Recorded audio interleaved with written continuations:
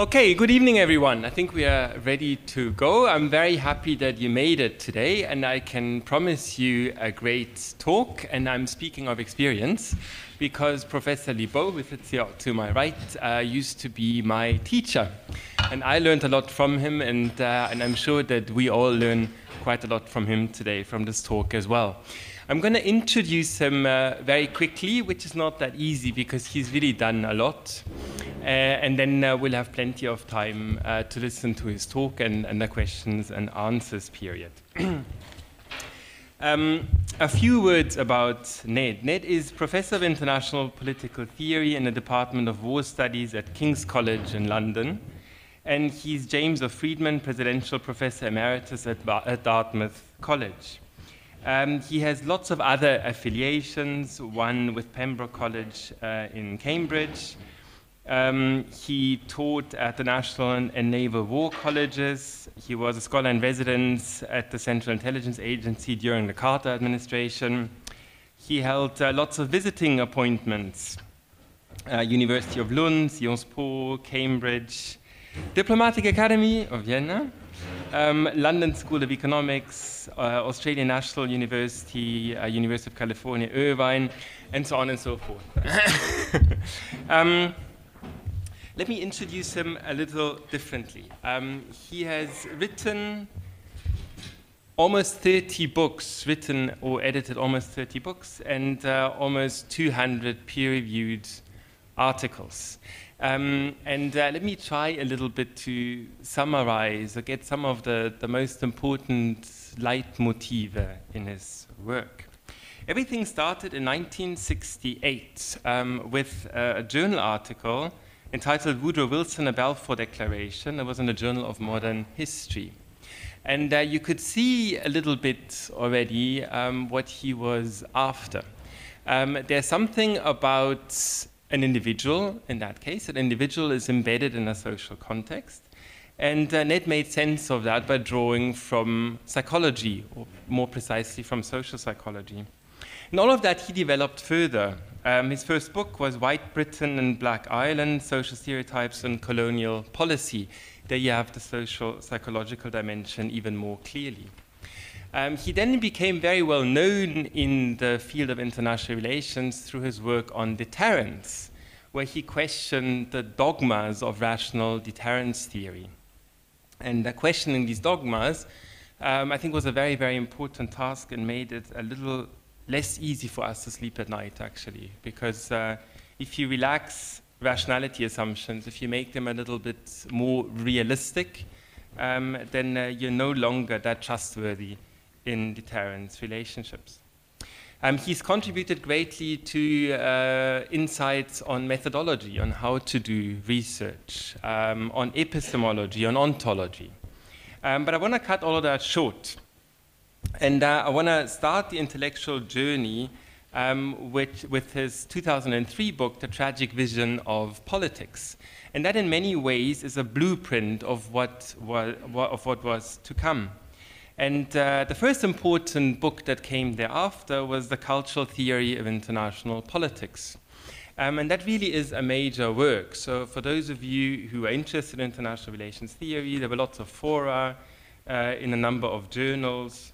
And there was lots of praise. And I want to read one of the praises to you. That's by Nicholas Onov, who's also a very prominent figure in the field. Lebow's theory is already better grounded than anything Morgenthau put forth, deeper than Waltz's theory of international politics, and more conceptually daring than Wendt's social theory. In so many ways, Lebow and his theory stand alone. And I think the standing alone continued afterwards. He published a book on why nations fight, which developed thoughts developed in cultural theory further, especially on honor, on retaliations, on motives that usually many international relations theorists gloss over. He followed up then with a book on politics and ethics of identity, which won the Alexander George Prize. He is now working on a book on national identities in international relations, and he's already thinking about the follow-on project on a theory of political order. So perhaps bear a little bit of that in mind when Ned is going to talk now about national identity, because that is the context. And without any further ado, I already talked way too much. Ned, a very cordial welcome. Very, very happy that you're here. And we're all looking forward to your talk. Thank you very much.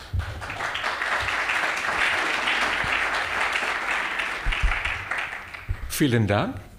Es tut mir leid, ich muss mein Reden auf Englisch hielten, but I think he'll be thrilled that I do, as will I. So I will stay with the English tonight. It's a great pleasure to return to the Diplomatic Academy, where I've been on numerous occasions and have had a nice time teaching many courses to the students here, whom I find among the most interesting anywhere, given the diversity in their backgrounds.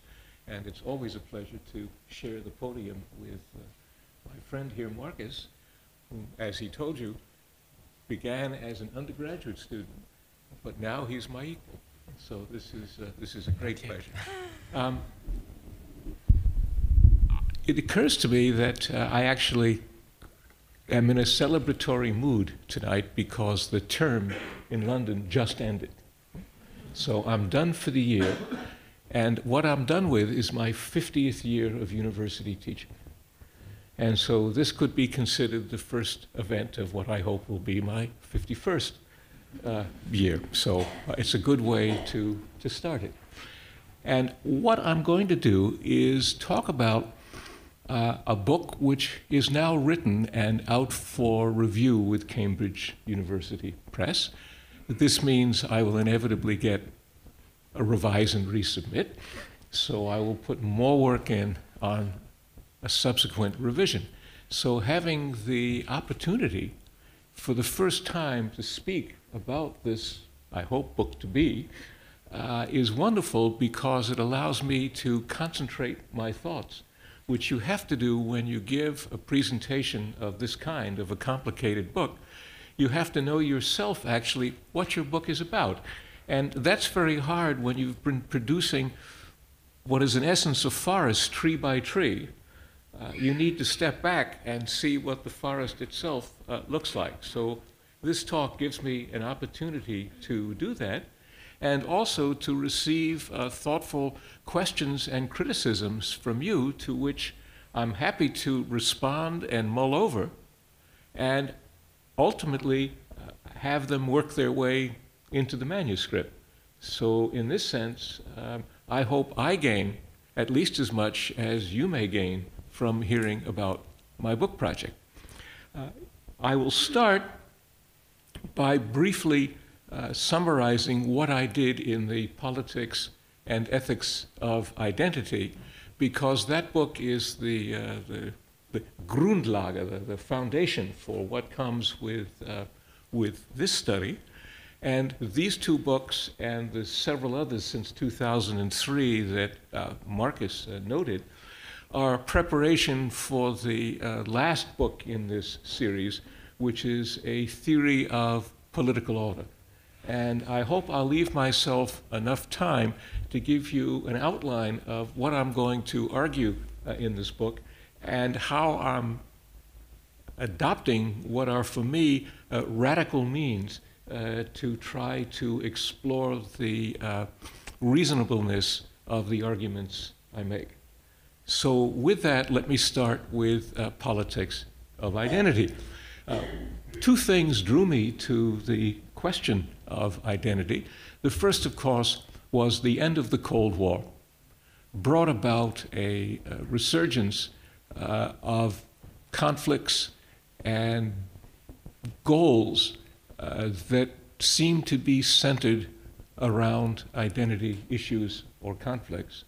International relations theory underwent a renaissance in attempting to address this, and for many scholars, particularly for constructivists, identity became the touchstone for their evolving paradigm. And it began to play as central a role for constructivists as power did for realists. In this book, I'm going to argue, and I'm an avowed constructivist, I lay my cards on the table here, that the way most constructivists have used identity repeats all of the errors that they have identified with the realist use of power. We need to rethink our commitment to identity for this reason. What I do in politics and ethics of identity is I fundamentally pose the following question. Why is it in the modern world that people, first beginning in the West, but now spreading elsewhere, have made the question of identity so important? And why have they tried or convinced themselves they could construct unitary and consistent identities? I argue that the notion of a consistent or unitary identity is an utter illusion. That in fact, what we are is a jumble of multiple and sometimes conflicting and always labile self-identifications. That these self-identifications arise from the roles we play, from the affiliations we form, from our relationship to our bodies, and to the histories that we and others construct about ourselves or groups to which we adhere. They all provide identifications. These identifications rise and fall in prominence as a function of priming and context. If I come before you wearing a shirt from a particular football team, and I ask you who you are, it might provoke a very different identification than if I come before you holding a Greek flag, let's say. So, where this mix of multiple identifications, yet we try to convince ourselves that there's somehow some coherence to this, and we do this by constructing linear narratives that tell us who we are at any given moment. And these narratives serve very important social and psychological ends. And what I argue in the politics and ethics of identity is that there are two fundamental reasons why in the modern world identity has become so important. The first of these, which Hegel properly identifies, and he and Kant are really the first to write about it, is that with modernity, reflexivity has increased.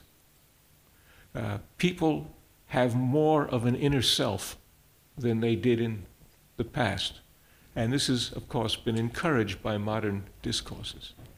And once you have something of this inner self, you're encouraged to stand back and watch yourself performing. And the self, originally, if we look at the Greek and Latin words for this, it's a mask. It refers to the roles that you perform in society. So we look at what we do in our relations with others, and inevitably, we are to some degree alienated from this just by stepping back and reflecting on them. But all the more so, I argue, because the second dominant feature of the modern world is to demand that we play many more roles than we did in the past. Teacher, parent, any number of roles in between, depending upon what our affiliations and interests are. Some of these roles require us to perform in quite different ways. So when we step back, we see that we're this jumble of different people, depending upon which role we're put in at any given time. And we therefore feel an even greater need to try to create something that we think is us, to engage in a degree of self-fashioning, to try to create a sense of self. And I argue that this is the psychological dynamic that undergirds modern society, that's a function in part of the division of labor and economic development, but just as importantly, of the role of ideas, which encourage the emergence and deepening of reflexivity, which we can trace back to the late Middle Ages, in fact. Now, I argue that 4 kinds of identity projects emerge, 2 of them anti-modern and 2 of them modern. So what we have is this tension between the inner self and the reflexivity that brings about alienation and the social self, or the roles that we play. The 2 anti-modern projects try to resolve this dilemma by doing away or minimizing reflexivity. And I won't go into great detail about this, but if you think of Sir Thomas More's Utopia, the Puritans, present-day evangelicals, Marx and Engels' view of communism, or North Korea's practice of it today, there's an attempt to deny inner selves, to make everybody alike, to only give them social selves and identities which are focused on external objects and groups. The 2 modern identity projects vaunt interiority and reflexivity and self-fashioning. They value the inner and outer autonomy of human beings. But they differ greatly in their view of the role of society in this process. So the Anglo-American liberal project sees a tension between the society and individual, and society as a concept only emerged really in the late 18th century, but it sees it as a positive tension. Society offers us, and this is in the writings of people like Boswell, Mill, Hume, Benjamin Franklin, it offers us increasingly diverse role models. And by looking at how other people behave, we can emulate them or mix and match and take different features and qualities of different people and put them together in a pastiche that becomes ourselves. And certainly this is how I developed intellectually. I take courses, and I had the good fortune to study with some very prominent people, and I would imitate them in my thinking. Well, what would they say? How would they address this problem? And having done this for a number of people, ultimately something different emerged that was a synthesis that was me. So this is how liberals view identity construction. And then when you've created something that's different from others, although not fully different, you then become a role model possibly for others. The continental approach, which originates with Rousseau in France, travels to Germany with the anti-Enlightenment, Sturm und Drang poets, German idealism, and then comes back to France with post-structuralism, with a vengeance, believes society is evil. It's totalizing. One must reject it and free oneself from society and look inwards or to nature to discover oneself and engage in self-fashioning. And it's that romantic project that tells us all to become ourselves, that this is our primary responsibility in life. And I argue that each of my 4 projects, my 2 anti-modern and my 2 modern identity projects, each generates a different form of politics. Conservatism and totalitarianism for the anti-modern, and liberalism and anarchism for the modern projects. So identity, modernity, politics are very closely connected, and what I try to do in this book is to unwrap this ball of wax. I make many, but the 2 claims I want to lay out here, because that's what I build on in the current project, are, and I've already laid this out before you, that there is no such thing as an identity. The most we have is a phenomenological identity, an identity of the moment as we think about ourselves. But in fact, we're this jumble, this mix of different identifications. And of course, what this means is to look to them for either political or ethical guidance is to risk utter incoherence, because they may be associated with quite different imperatives, contradictory imperatives, and which way you would go politically or ethically would depend on which one happened to be mobilized at the moment, and often you have little choice over that. It's a function of priming and context. And secondly, and here's where I go after Kant and Hegel, it is from Kant and Hegel that we get the notion, for which there is no empirical evidence, that to create ourself, we need to have a negative other. They both stress this, although they both hope at some point that it can be overcome. I go back actually to Homer to make the opposite case, but also to work on early child development and to social psychology on group conflict, to argue that self-fashioning, to the extent it happens, is a dialectical process, that in fact to build healthy senses of self, to understand that we're different from others but that we share many things with them, we have to draw closer from the very people from whom we're separated. And the literature only focuses on the drawing apart. This is not to suggest that nefarious politicians can't, often with ease, create negative images of others and mobilize people to think in those terms. But social psychology experiments indicate that what we think of as identities, at least of identifications, form before we have negative images of others, and that they tend to be a special case and are most prevalent when individuals or groups are in conflict over the same scarce resources. So in this book, I look at what are the political and ethical implications, both of identities and of this very different way of thinking about healthy identity construction. Now, I had hoped in the first book that I would also talk about international relations. And in the 400 and something pages of this book, I never got there. I did devote much of it to individual identities, but also to collective identities. This book, therefore, The National Identifications and International Relations, is an attempt to carry forward that agenda and to look specifically at foreign policy and international relations.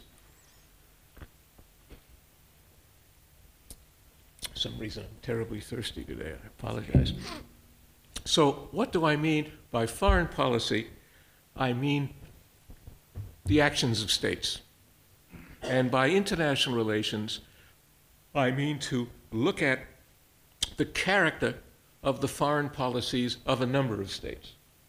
And international society tends to evolve to reflect the practices of its members, but also tends to shape them. There's an iterative, recursive process here. And I'm arguing that national identifications are very important because they're the mechanism that lets us understand the most important links between domestic, regional, and international societies. And by studying them and how they evolve and how they're in conflict with one another is a particularly good way of tracking changes in both domestic and regional and ultimately international society. And by doing that, understanding the character of politics in these societies, what the norms are and how they evolve and in which direction they're being pushed.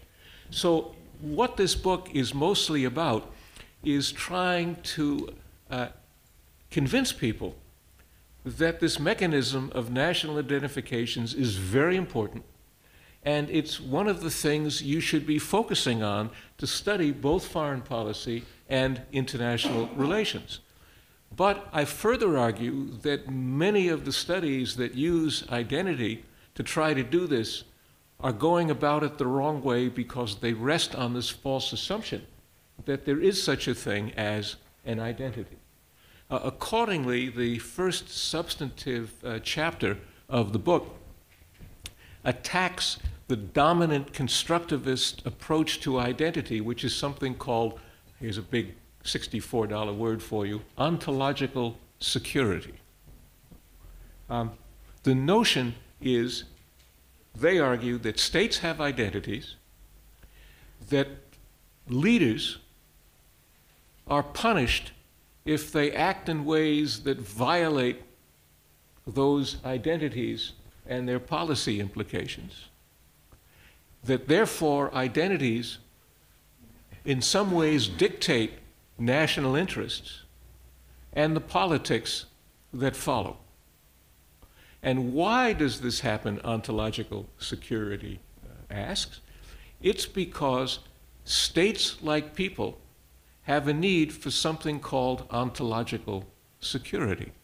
And that means a secure sense of self that's constructed through a narrative that tells you who you are. And ultimately, this is a way of dealing with the knowledge we all have of our mortality.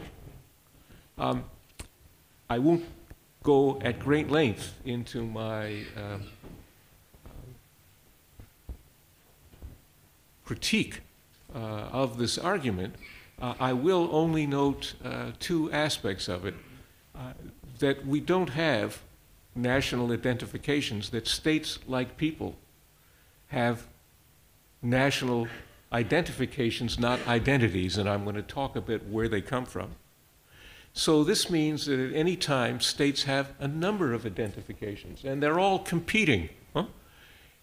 These are put forward by individuals and groups with particular interests in the hope of capturing policy. So leaders have far more choices than most constructivist scholars have acknowledged. And because these identifications don't unambiguously determine policies, leaders can interpret them. They have a wide leeway in how they argue that their policies fit with particular identifications they want to examine. So to make the notion that there's this hard and fast linear progression from identifications to interests and policies is a kind of parody of what happens in practice. And there are indeed constructivist scholars who are sensitive to the ambiguities here. I'm pushing it further than many do by questioning the very existence of these identities. And what we often have when we look at different foreign policies is we have the people who espouse them appealing to different constructions of identity. If you were to look at the debate about foreign policy in the United States or the debate about immigration in many European countries at the moment, those who are taking a very restrictive view of immigrants have a very particular view of what their country consists of, what their identity is, identity in quotes every time I use that word, and how immigrants, in their view, either threaten or dilute that identity. On the other hand, those who favor immigration and are more supportive of immigrants clearly have a very different notion of who they are and what their country represents and the way in which immigrants can be incorporated in a positive way into this framework. So rather than there being ontological security, I contend that we have just the reverse in most countries at most times. We have ontological insecurity. What we have going on are culture wars. And what culture wars consist of are deeply conflicting narratives of what a country stands for and what domestic and foreign policy implications flow from it. People who advance these narratives do their best through official memory, national commemorations, control of school books, government pronouncements, and what's called collective memory, the kinds of memories that exist through civic culture and the media outside of government control. They do their best to propagate these identifications and to impose or at least socialize others into accepting them, because if and when they do, it makes them more receptive to their domestic and foreign policy projects. So much of politics at the domestic and international level is a struggle about national identifications, which are advanced through these conflicting narratives and associated not only with different policies, but with different sets of practices. So if we look at foreign and domestic policy as different domains, we're making a great mistake, because in fact they're very closely linked, and we find parallels, if not mirror images often, between the kinds of conflicts that go on at home and those that go on abroad, with national identifications and the struggles over them, providing the link between the two and the mechanisms by which one influences the other, either inside out or outside in. Now, in what ways are national identifications different from individual ones? And here I turn to the great late 19th century American pragmatist philosopher, George Herbert Mead, for his concept of me and I, which I still think to the present day offers the most interesting set of concepts for understanding the problem of self-fashioning. And Mead argues that society attempts to impose identifications and identities on everyone, which indeed is what the Rousseau and the Romantics are arguing. But, he says, drawing on the Anglo-American tradition, people also have an I, a reflexive self that thinks about what society is trying to do to it, and sometimes accepts these identifications, sometimes has no choice but to accept them. You know, if you belong to a group that's stereotyped, and you're called whatever it is, even if you say I'm not, or this isn't really what I'm about, others will treat you that way. So you have no choice but also to think of yourself in these terms. But you try, as an I, to reformulate what the me is telling you you are, and to find the space in which you can engage in some degree of self-fashioning, and ultimately encourage those around you, or society more generally, to think of you a little differently. So there's a me and an I. The I is always a struggle in liberal democratic societies with people who have resources and education. There's a lot more space for the I to exist and flourish than there is when these conditions are different. But there's always tension between the two. What interests me are the conditions in which this self-fashioning occurs and the mechanisms by which it is expressed. By adopting this concept, we can see right away a principal difference between states and people. States don't have an I. There's no inner self. There's no possibility of reflexivity on a state. The body politique, so to speak, is nothing more than a reification. It's a psychological and fiction, even though it finds institutional expression.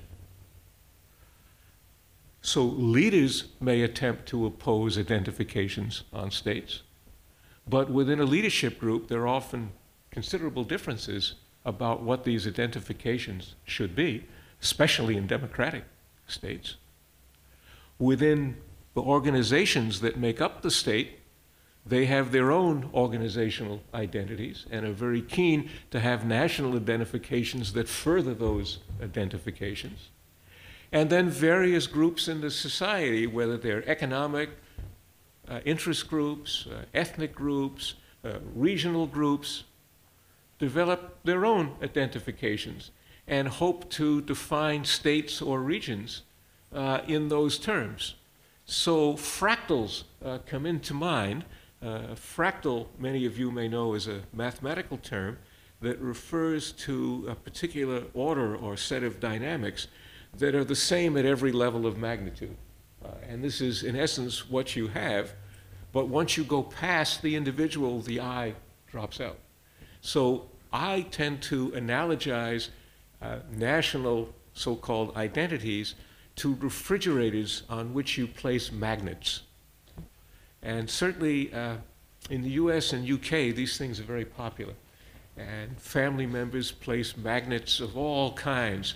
Kids play with alphabet letters on refrigerators. Other people put on, my one at home, I have a university logo, actually several from different institutions I've been at. And if you have family members, you have all these diverse magnets attached to your refrigerator. And the refrigerator has no say in the matter. It will stay there unless for some reason the magnet loses its, what's it called, its magnetic polarization. It's a struggle among family members, perhaps, about where the magnets go, who has space, which ones have priority. This is the politics of the family played out on refrigerator faces. This is what national politics is about when it comes to these identifications. So this is very different in that sense from individuals. But what is more similar is we take it up to another level. We notice with the individual that you have the me and the I.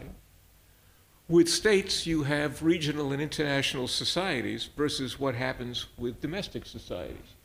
So states, in essence, have people outside the family trying to put magnets on them as well to tell the family who they are. And if you think about it, and I'm going to elaborate on this more, even though regional and international societies are thinner than their domestic counterparts, they're still very powerful.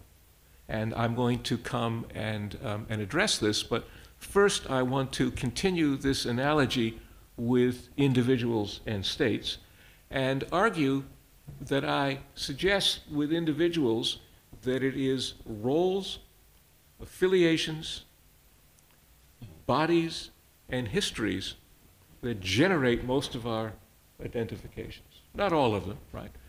You can have, as a hobby, playing the guitar and think of yourself as a guitarist, although it might then become a role as well.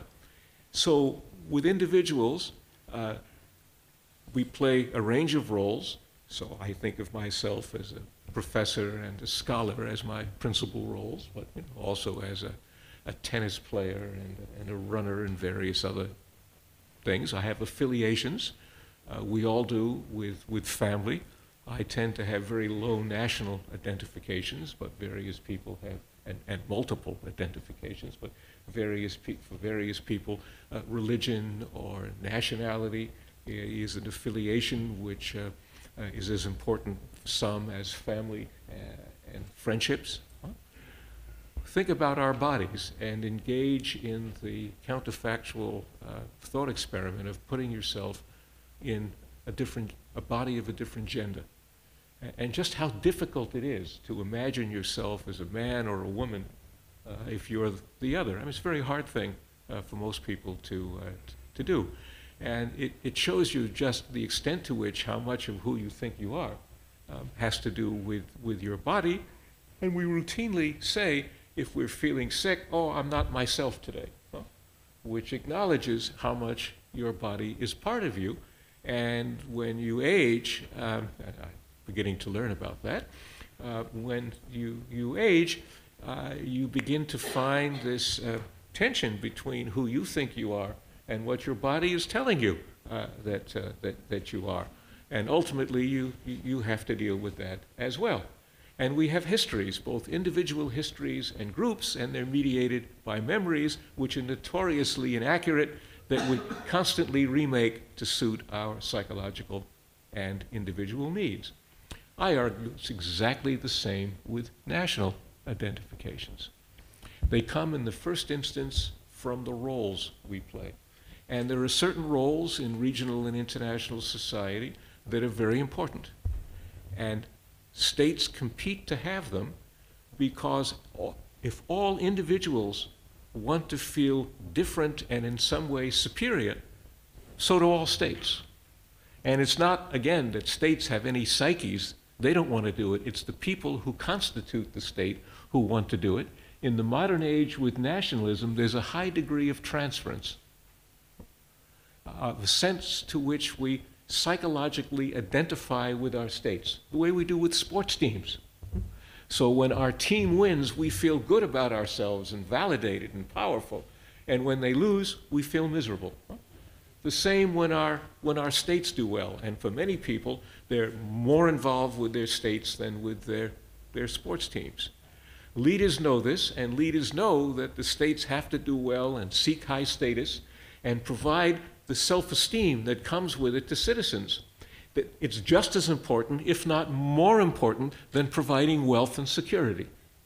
And international relations in general has completely disregarded this very powerful motive for domestic and foreign policy, which I try to foreground in my book, Cultural Theory.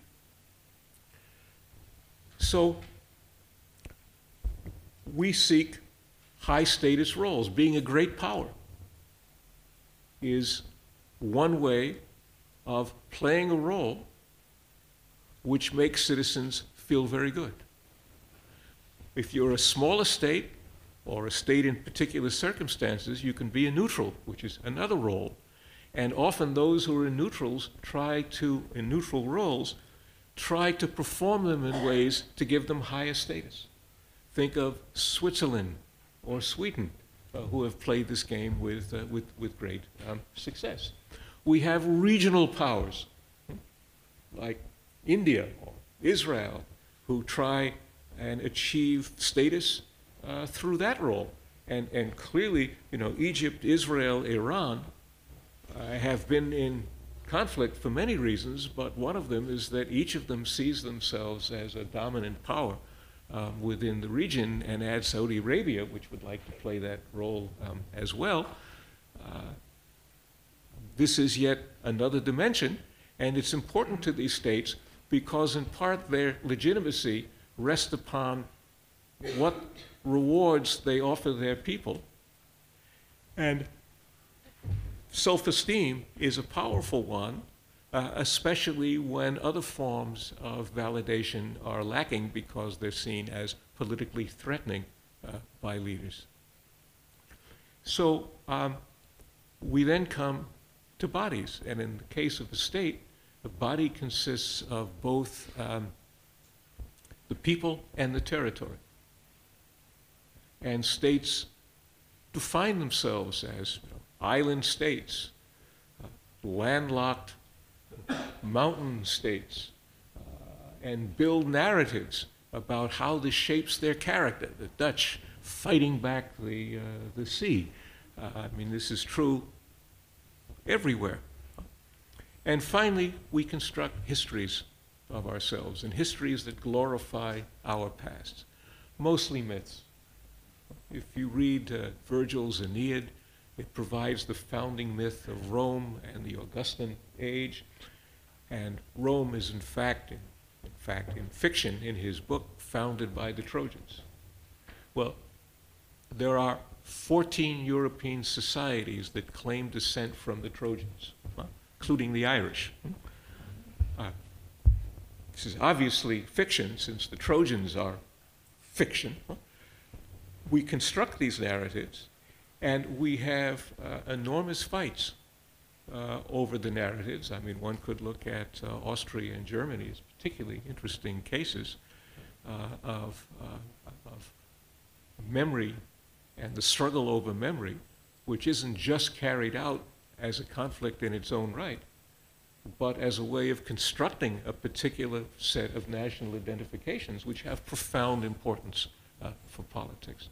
So what I try to do in this book is go through these categories and show how national identifications are constructed in response to them, and how they're contested consistently, and how changes in one bring about changes in others.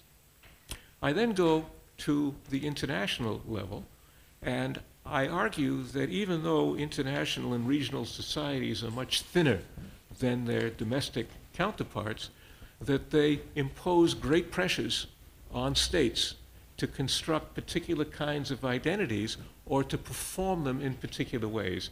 And I'll just mention the notion of great power here, because great power comes with rules. And to be accepted as a great power, you have to conform to those rules. And if you violate them or don't quite achieve the conditions beyond power, you're seen as a great power with a question mark. And this has always been the case, for example, with Russia. Since Leibniz referred to Peter the Great and Russia as the Turk of the North, it's always been a great power, but not fully accepted as such for cultural and political reasons. So if you want to be that great power, you have to perform in ways that others accept you as such. And this produces not only constraints, but pressures to act in certain ways. You could examine the American attempts, as I look at in this book and another, to claim to be a hegemon, which is a step above both a great power and a superpower, which is yet another category, to make itself, as former Secretary of State Madeleine Albright put it, the essential nation, and to claim even more privileges and higher status from others. But this is a claim that hasn't paid out. It's not accepted widely around the world, although Americans routinely encourage foreign leaders in the press to describe them this way and then cite tautologically as confirming evidence these self-serving affirmations to convince the American people they are, and alas, the Republican Party takes it seriously. So again, in this book, I try to look at the dynamics of roles and affiliations. And in doing this, I offer, and I don't have time to elaborate it now, I offer a radically divergent understanding of the causes of international conflict and cooperation, and argue against realist and liberal theories that don't, I argue, look at the fundamental reasons why people might be predisposed to cooperate and conflict. Rather, they look at mechanisms that make it possible. But the mechanisms really don't work unless there's a predisposition one way or the other.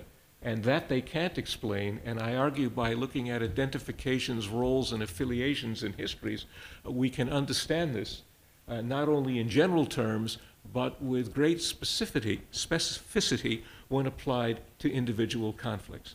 And where I conclude with this project is arguing that there are two principles of justice in the world, and I'll come back to this in the question and answer period because I'm now running out of time. Fairness and equality. And each has two iterations. Fairness says that those who contribute the most should receive the most of whatever reward it is. So the great power hierarchy is built on this traditional notion of fairness.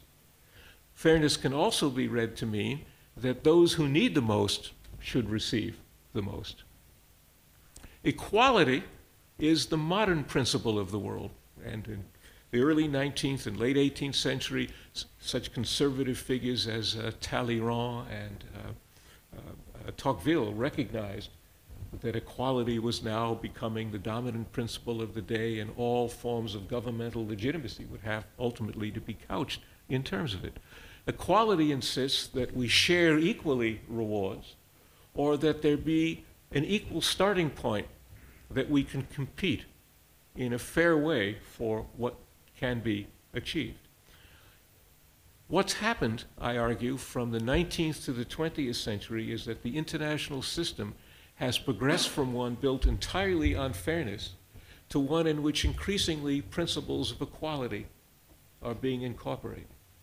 And this is one major reason why war has become increasingly illegitimate. It's a reason why existing hierarchies are challenged. Consider the United Nations, where both principles are enshrined. The Security Council is based on fairness. Those powers who are most powerful and who have most responsibility for maintaining order should have the most authority.